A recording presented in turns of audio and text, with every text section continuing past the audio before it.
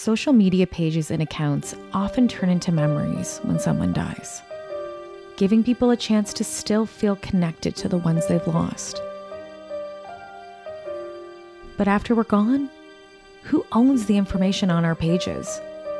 And who can access it? Faheem Hussain, Assistant Professor for the School for the Future of Innovation in Society, joins me to discuss his research and interest on the digital afterlife and how this affects religion and culture.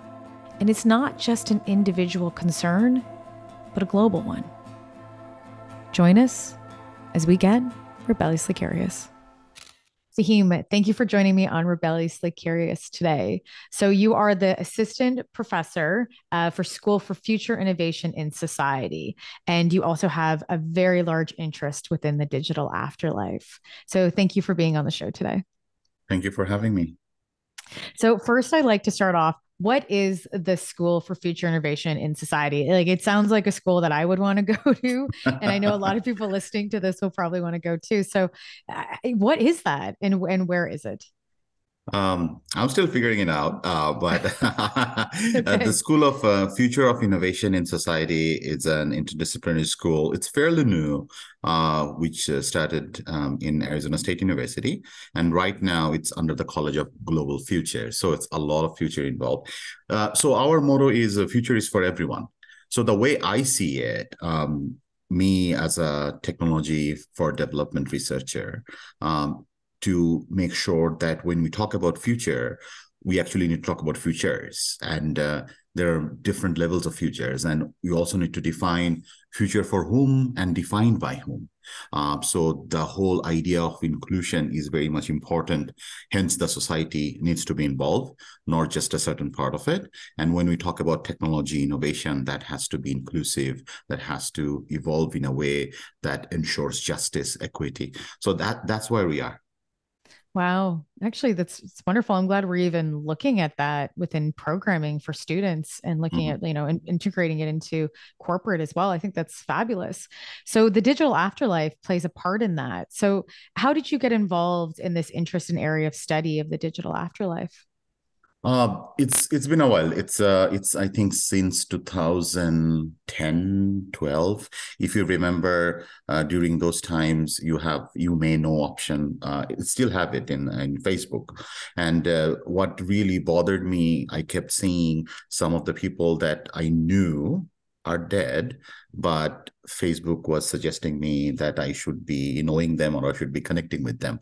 So that started my inquiry about this of what's happening, and then I've been documenting the policies or the absence of those in different digital platforms of what to do, what they do with in terms of the user's account. So that was the initial surface level inquiry that I had. But eventually it panned out in the last few years to different types of questions related with what happens to our data when we are not here physically, like biologically. Then what is the impact on the society? And then also, what are the services that's coming around these phenomena? And it's tremendously exciting as a researchers to look into this literally wild west of one of the technology implications that we haven't seen this before, that we are delving into kind of like a pseudo immortality, but it's not in our own hand. So the a type of jurisdiction plays a part. So there are so many things there. It's a buffet of interesting research inquiries, but also there are some disturbing concepts and ideas and practices here as well. Right. And so why should people be concerned about their digital afterlife? Because, you're living on Earth and then you're gone, why would it matter? I think that's what somebody would ask here. Why should I really be concerned about it when I don't have to deal with it on a daily? Right. So before we talk about why should we be concerned about digital afterlife, we need to have an understanding of what is digital afterlife. For sure. And Agree. even before that, you see in the human history, I think since the dawn of our civilization, humankind has been fascinated with afterlife, right? We are building monuments, like imagine the pyramids or or imagine Taj Mahal or so many other monuments. Human civilization have been investing a lot on these concepts of afterlife. It has been there. That's nothing new. So when we talk about digital afterlife, it's primarily talking about our footprints that we have. We are living in different digital spaces, willingly or unwillingly, and then what happens to those things when we are not there? Now, is this something new in terms of our post-mortem artifacts? No. We kind of figured out how to do, if this watch is here, I know exactly where it should be bequeathed if I'm not there. But the problem is with the digital content, it has some sort of a transcending effect. And and it crosses multiple platforms, and we have enough technology and applications at our disposal right now that our presence can be there even after we are not there, and that presence can have some sort of an intelligence to have their own lives, quote unquote, or our own personal data can be used to be manipulated or to be mashed up or to be morphed to some other being and have an impact in the real world. So there are certain things that can be done. And also imagine the personal information. Now, let's talk about the phones that we have right now. The physical self of our cell phones.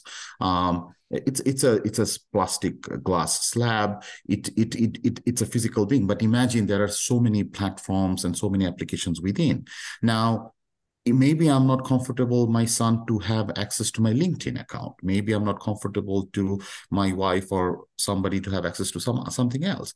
So then how you define and demarcate those digital artifacts or properties among the people who are left behind, or who would have the ownership if I cannot define it myself. So this whole idea of this data overload, of this new, I would not say colonization, but at the same time, these new entities that's kind of defining our own spaces as we go along, where the digital space and our physical space are kind of mixing and matching. So that became very, very confusing. So that's why I think, to answer your question in a long, windy way, we should be concerned about digital afterlife. Yeah, I love how you explain that from even like a beginning with a historical point, because we look at like Mesopotamia, for example, and having tablets that are over 5,000 years old. That's like an artifact, but it's some way preserving that time and space and what they thought. Like I think they still find like receipts and things like that they're digging up within that area. And then we look at the cell phone being an artifact as well too, but we go a step above that where now it's kind of in this cloud and it's sitting around us as well that people can interact with. So there is this really interesting progression where we look at different types of artifacts and then moving into the cell phone really being an artifact itself, but holding that digital content. Mm-hmm. So I find that it's interesting. And then we see where we're going to go next. And you talk about the privacy section of that. And I think that that's really important. What kind of privacy do we have now for our digital afterlife, or just in general for our digital afterlife that we have currently on Facebook or Meta, let's say, or Instagram? And then what is that going to look like in the future? Again, as I mentioned, it's a Wild West. There is no, I find it a bit disturbing in a way, because imagine this. I'll step back a bit and then I'll come to your thing. Sure. Because there are certain certainties, if you are talking about product design in the digital space, that you are designing for humans. In different societies, different perspectives, and we are going to die. That's for certain. So if that's the case, when we're designing a product, there should be something that kind of address that certainty, but we do not do that. So that kind of baffles me or intrigues me, you can say. Why?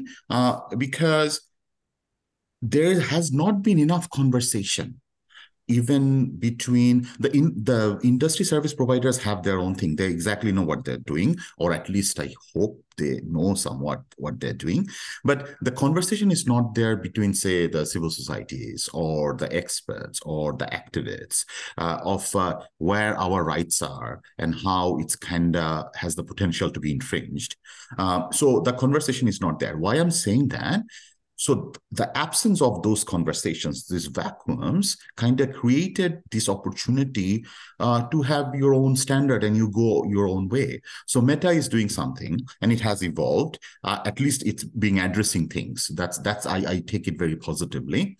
LinkedIn has been doing a lot of catch up. Twitter is again doing catch up. There are some other providers who are we are actually not sure what they're trying to do. But let's not just focus on the social media aspect. There are so many other digital service providers where we have no idea what is the data policy and how does that impact the deceased or afterlife thing. For example, I work in one of my key research interests is displaced population and the digital like data justice. That's something that I'm very much intrigued about.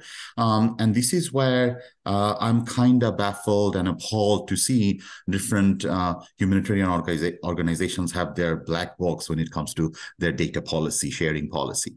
So why I'm saying that, so that kind of creates a lot of confusions. And when you have this kind of lot of confusions, those creates the opportunity for manipulation and exploitation at the wider scale. And imagine we're talking about digital spaces where our traditional good old geopolitical boundaries do not work that much. Because we are all citizens of Republic of Meta or Republic of Google or so many other things. And that creates the opportunity for new identity, but also creates new challenges. Yeah, I would imagine. And how do we look at this even in a religious context as well? Because you're going to have multiple cultural groups that are not going to agree on how their data is being preserved or how it's being stored, or even, for example, yeah, being manipulated. Where does culture and religion play a part in this?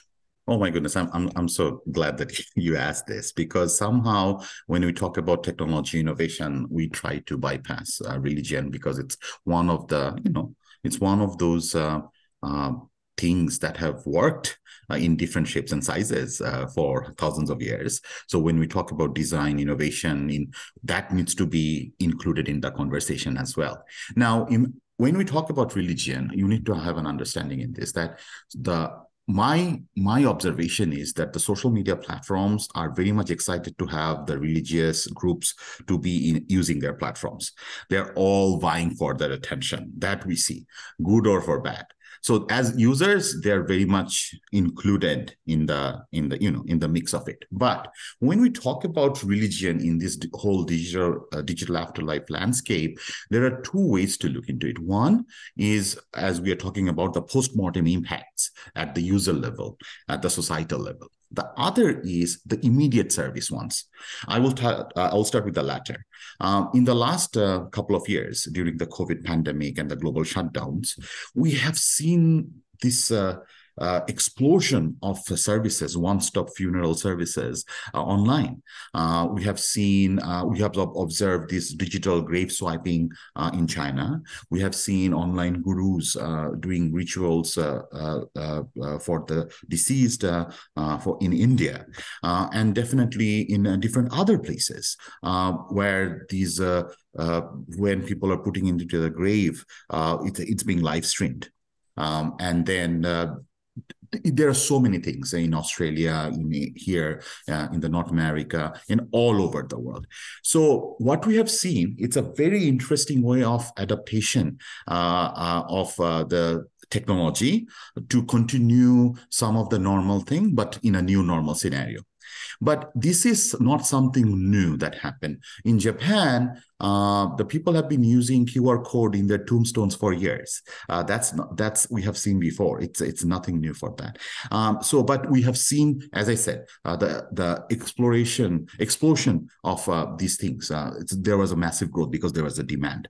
So that's one. But other thing, what we observed is certain religious identity, and this is part of my ongoing research as well, that how different religious schools of thoughts are looking into this digital space in terms of interpretation when it comes to afterlife. Now, what kind of certain rituals can be done online? What kind of certain rituals are not okay? And even the conversation, if I am present, my videos or my AI version is present in the metaverse and I am deceased, then do I still collect points for my afterlife or not? So those are, or do I need to go to churches or synagogue or mosques during those religious days as my digital self, even I'm dead? So these are funny questions, but at the same time important questions, because we are kind of redefining our practices. So practice-wise, it's an uncharted territory. As a researcher, I am inquiring with a wider scale of among the different practicing groups to have an understanding. I can share like the initial findings are all over. It's fascinating. I'm just having a ball at it. So that's one.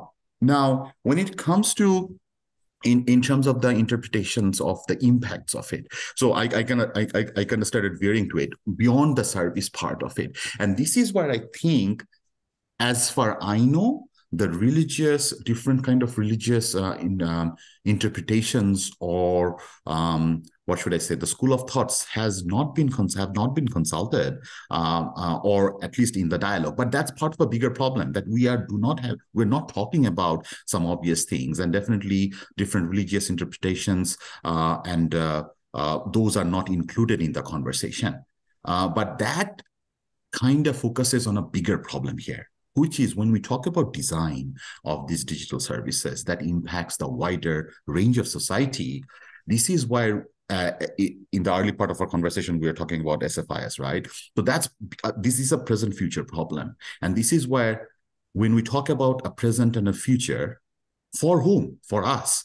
But designed by whom? Definitely not by us. And this is where I think there's a huge gap that needs to be addressed.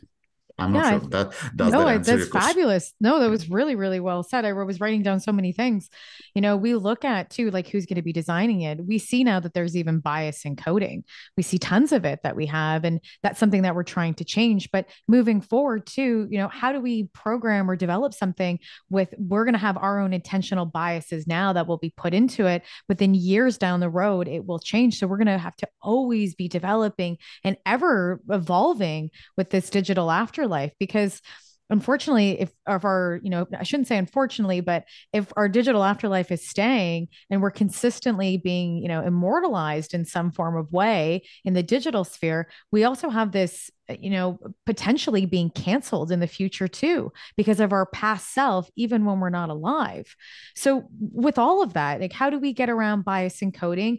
And then how do we even get around the concept of cancel culture within within a digital afterlife?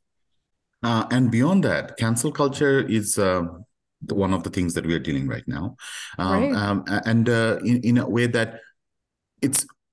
If I also say to add to the cancel culture issues, is how you're going to be interpreted. Right now, Exactly. it's Scary. now there is just not that. I'll try to scare you even more.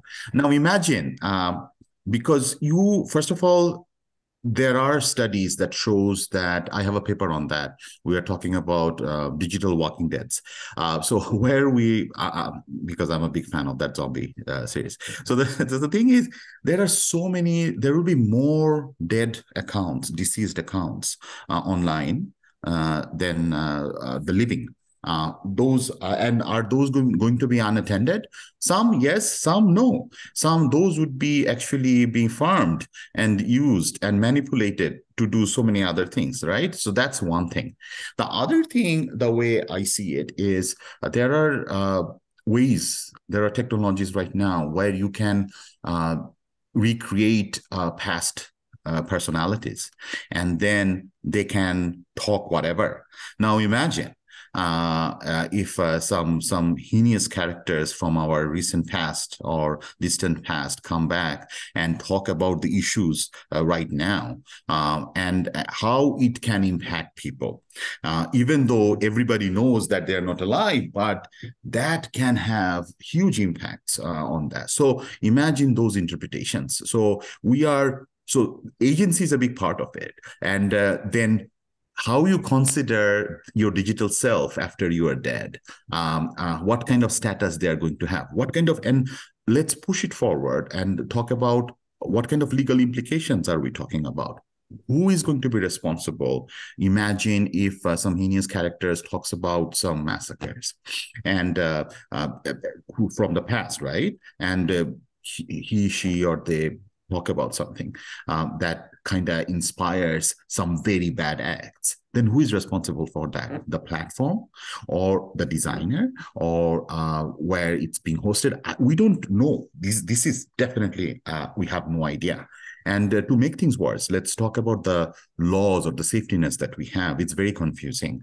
European Union is doing something else. To my opinion, they're doing something right. At least it's kind of pro-citizen, even though I've not been updated in the last 6 months. Us in the USA, we right now have certain acts, certain policies, but it's kind of, again, in the absence of citizens dialogue, it's pro-industry. Nothing against pro-industry, but I think the participation should be there from the citizens' point of view, which is not there. But my problem is not that. At least we have some laws and we can critique it.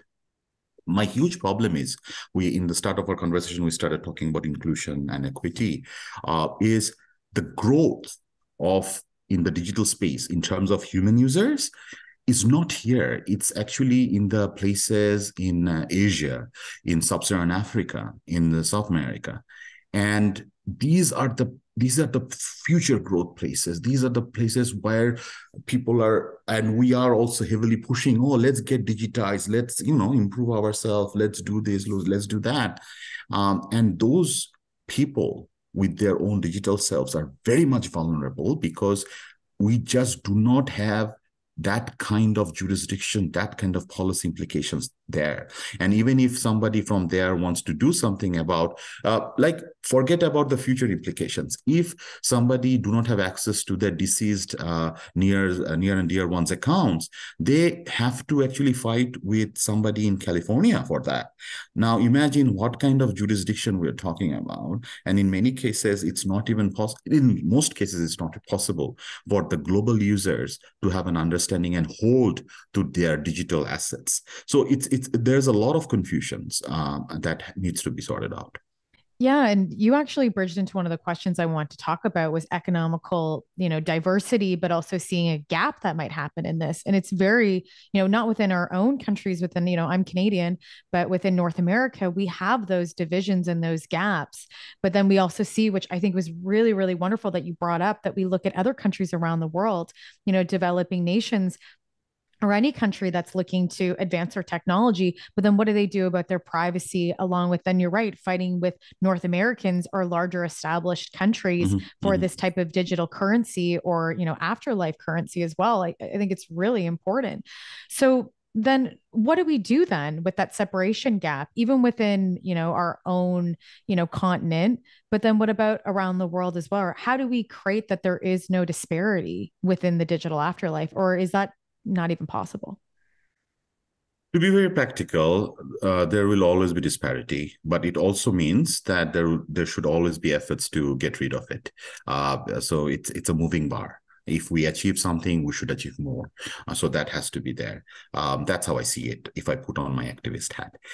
When it comes to inclusion or equity within the digital space, I think there are several steps that need to be taken. First of all, I think there are some, small wins, quick wins that we can have. First of all, we need to start normalizing talking about these deceased provisions and in the different multiple platforms. Sometimes it's hidden. Majority of the people do not have any idea how to do memorialization and whatnot. I lived in South Korea for so many years for my work, and there, even being one of the biggest IT powers and economies, they, in many cases, they have no idea whatsoever of how to do those things, because those provisions were not available during the time when I was researching in Hangul, in a Korean language. So those kind of things are there. So we can definitely first try to normalize this conversation, that the value of data, that's important. Then it's not just be my user, be my things. Of course, the platforms are going to do that. That's their selling point. But also use responsibly. Make sure this is a value of data, not just to build walls to protect. We normalize that, right? Remember that antivirus, anti-piracy, whatnot. We normalized it. Also normalize, hey, let's also talk about your data after you are done. It's very easy for me to say as an academic, but as a marketing ploy, when you are selling something, oh, by the way, when you are dead, you are doing this. That's very depressing. So this is something, and across culture, that doesn't work very easily. So, but this is not, we can definitely solve it. So we should start doing that. That's one. Number two is definitely, we need to have inclusive dialogues, and this is not about us versus them in a way, them being I don't know whom, but it's more because it's a newer applications and implications of technologies in the society. So this is something of, again, a present future issue that has not been figured out yet, and it has greater implications that we haven't seen before. But again, I think to have a better understanding, there should be dialogues, not at the higher level, but also, like, for example, I will tell you, I talk about the value of data with my 9-year-old son when he's playing, and he gives me some very interesting ideas and thoughts. So that's the important thing. When we talk about inclusion, it's also very important to not to just, confine ourselves to certain groups. The users need to be included in the conversations. But more importantly, I have been appalled by this, to include, not to do othering in terms of this whole traditional geopolitical things. It's not a northern problem. It's a global problem. It's a global issue. Let's not talk about a problem. It's a global issue, and it needs to be conversed and dealt with globally. Yeah, I think that's very well said. It is a global issue. It's going to affect everybody at some point in time in their life, throughout their entire life, through family, friends, and themselves. We see that potentially within the metaverse, there is this digital afterlife cemeteries that people are having conversations about right now. So, for example, you'll be able to go into Meta or into some form of metaverse that's created in the future, and be able to put on a headset and be able to go see a loved one and be able to maybe sit with them and have a conversation with them. Mm-hmm. What are your thoughts? I think it's wild. I have so many questions after that too, but what are your thoughts around the doing that within the metaverse? But also there's so much grief attached to it too. But first, let's talk about what you think when it comes to the metaverse and then these digital cemeteries that potentially might be created. Right. So Meta did not come up with it first, right? There had been so many ideas toying around. There was one in South Korea that has been done. I can share the link with you after the conversation, where this grieving mother, talked with her daughter, who was 8-year-old. She died, and they talked. So all her data created this AI being. She was in the virtual reality. The mother went there with the HMD, head-mounted device, and they talked. They had a conversation. It was very touching, very disturbing. It's, even if I'm talking about it, I have goosebumps. I think so this is very important. From a grief management point of view, I think this is an interesting aspect to look into. I would say, again, this is a millennia-old aspirations of ours of talking to the deceased. It's nothing new for us, and I'm not surprised that it's there. And I think at a personal level, I would love to have the chance. Now, that's one. But again, the things that I've talked to you before, there are certain consequences that comes with such interactions. And right after Halloween, I don't want to be ominous about it, but it's not being ominous. But who then decides on the responsibilities of these implications that comes after that? of grief management. If I do something untoward after such consultations, or if I am so much addicted to that kind of conversation that I refuse to come out of those, then Right. how it impacts. So that's there. And also how different religions or ideas and thoughts talk about those things, because as far I know, and I'm no way any kind of religious expert, but there are certain guidelines of how you interact with the deceased, if you can or if you should at all. So where are those? But more importantly, let's forget all this. Where is my right as a deceased person? Did I allow that to do this? So should we also, if I deal with somebody's digital being to manage my grief, isn't it also fair that we also need to somehow have some sort of a consent idea, I'm not sure how, of that deceased person as well when he or she was alive? I'm not sure. Because what if I'm not comfortable that, hey, no metaverse for me or no virtual thing for me. I don't want to talk to you after I'm dead. I want to be lived alone, right? I can do Right. that. Right. You should have Like, choice. Yeah. I should have choice. And that's what kind of bothers me. That if that's the case, then it's more like it's a feel good scenario for the people that who are living, but at the same time, I think we are kind of bypassing some of the other implications of respect for the dead or the deceased. For sure. I would agree. And also our own mental health. How do you get over grief or learn how to deal with grief when you're consistently putting yourself back into an environment with somebody that is, AI is creating this image of like a Mm-hmm. hologram for you? So you were like, I would be scared. I would get stuck in that and Mm-hmm. want to spend every day and in every Mm-hmm. moment with them because you love them so much. So grief's a huge conversation with mental health. And then we also look again back to economical structures. And what in case I can't afford to put my loved one into meta? So that means I never get to see them again into a digital, space, even though they maybe wanted that, but I can't Uh-huh. afford it as a parent, gosh, for hopefully not, but as any form, a sister, a brother, a daughter, anyone Mm-hmm. like that. So Mm-hmm. it's interesting to see how that's going to evolve. And I hope I'm not around when that happens because You it's unfortunately you would scary. be. It's the Well, my technology is digital going. exactly. Well, The it's technology is funny fast. enough.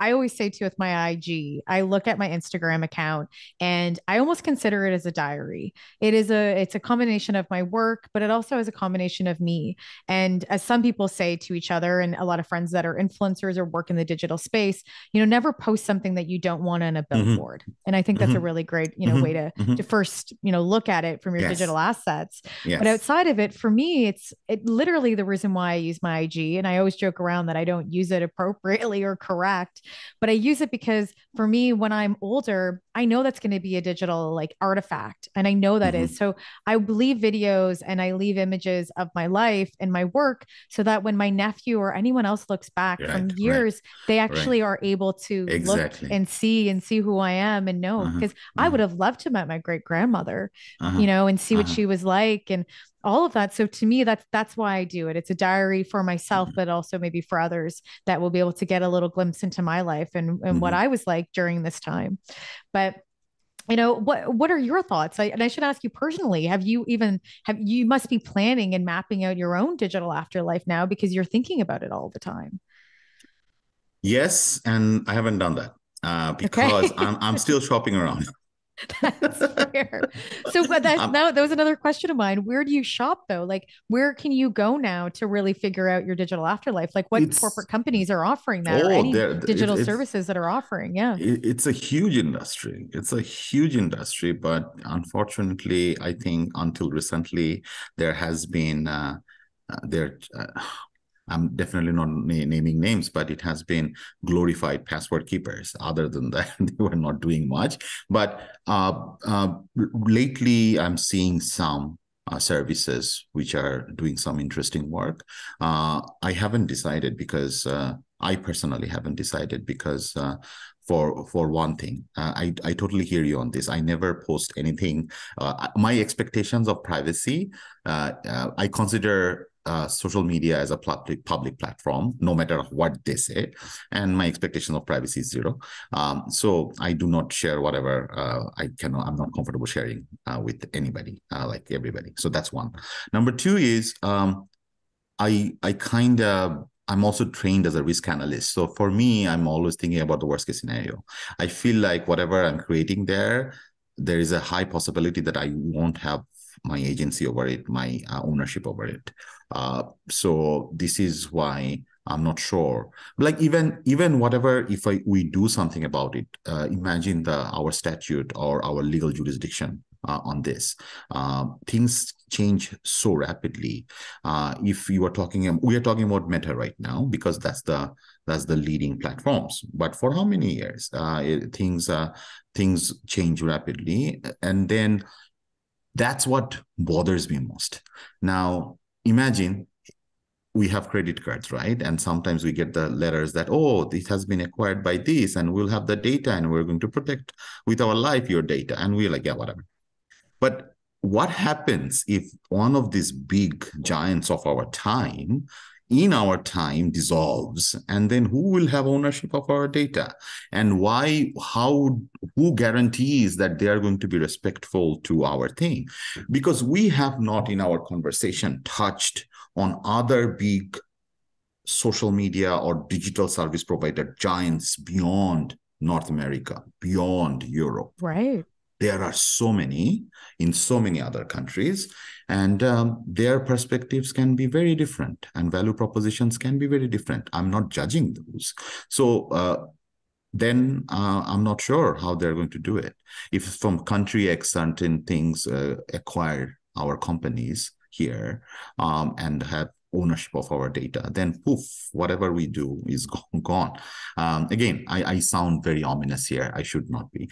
But what I'm saying is, this is something I think we cannot solve everything. We do not have the crystal ball. But whatever we can do is make sure that we also need to have an option where me as a user, me as a single user and a citizen of metaverse, a citizen of Google, a citizen of any countries, will have a say to my things, and will have within the given scenarios and given options can have the capacity to hold on to my own things. At least that kind of options or provisions should be there. And at this point, it's kind of vague. It's definitely work in progress in different, and there's no industry standard.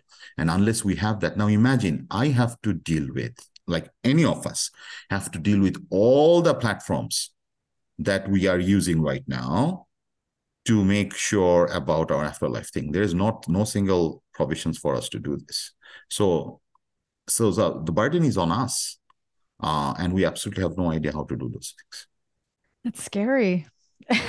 Now I'm going to be, after this conversation, I'm going to be thinking more about my digital afterlife for sure.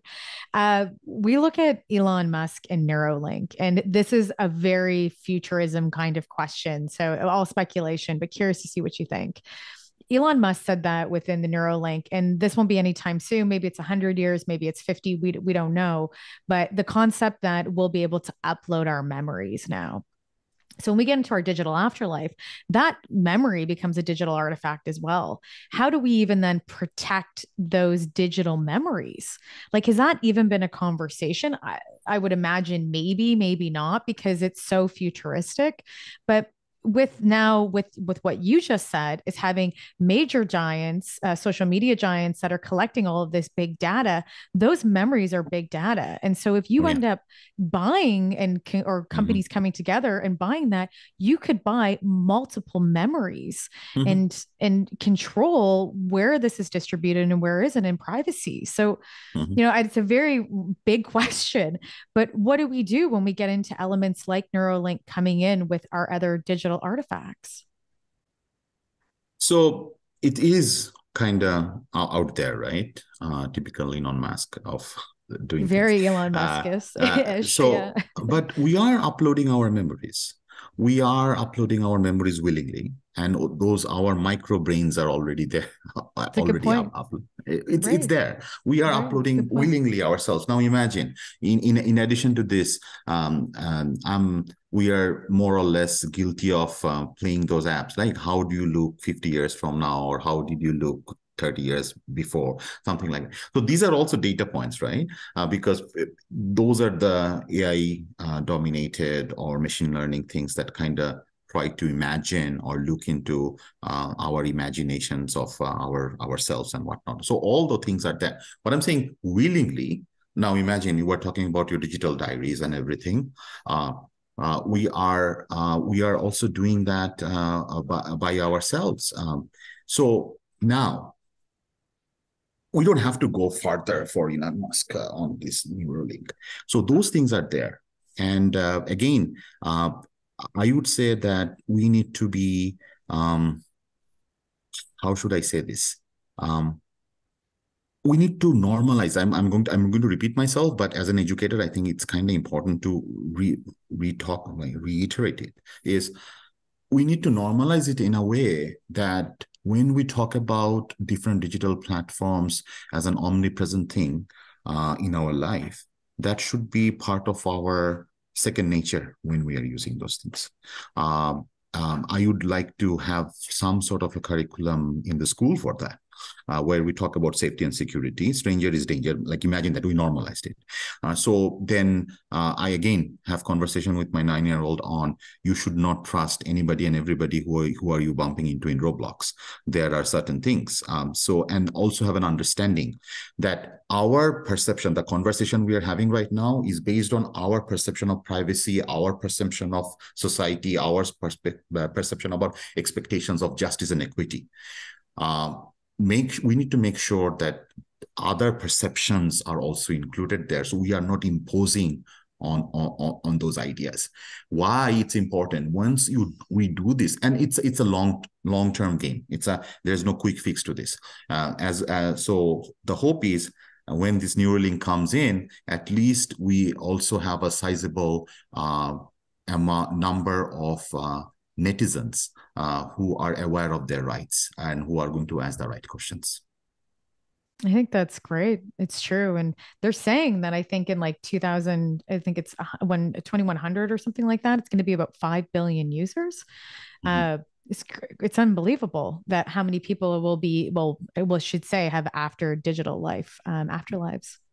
Thank you so much for joining me today. And the last question I want to ask you is, if you have to leave and make this conversation actionable for somebody, what would be the first thing you would tell them to do to start planning their digital afterlife? Look into the platforms where they are most active and see what are the provisions they have. Let's first make sure to make the best of it, to have at least some sort of an idea. So we have the bare minimum security or backup. But at the same time, also to get rid of some of the things that you would not like to share with anybody in your absence, and be a bit careful and smart about the things that we do as our digital artifacts. I think that's a great advice. Think before you post. That's for sure. We could say that to a lot of politicians and a lot of certain people. Yeah, we'd say once Sure. there, Oh, it's there's out there, lots of it's out there. It's once it's there. out there. Twitter now has made that edit button, but that only lasts for so long. Yeah, So, right. If you somewhere don't like it, somebody is going to do the screen capture. That's for sure. exactly, exactly. So that if you don't want to, if you wouldn't put it on a billboard, don't post it. Faheem, thank you so much for joining me today. And as I say to my guests, thank you for being rebelliously curious with me. Thank you so much. It's been wonderful talking about that.